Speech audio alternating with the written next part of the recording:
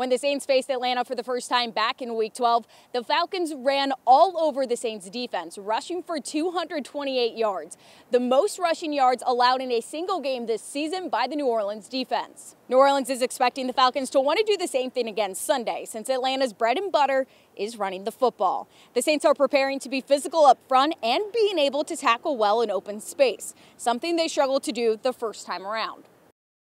Well, I think it starts up front.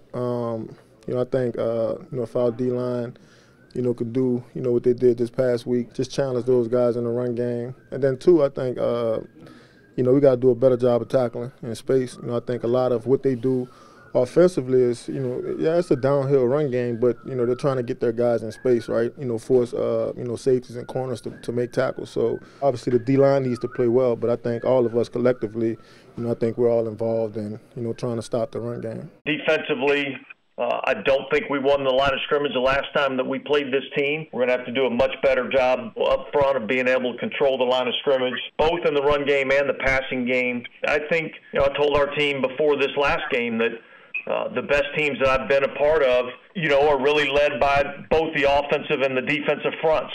And so for us to have success, we're going to have to play well up front.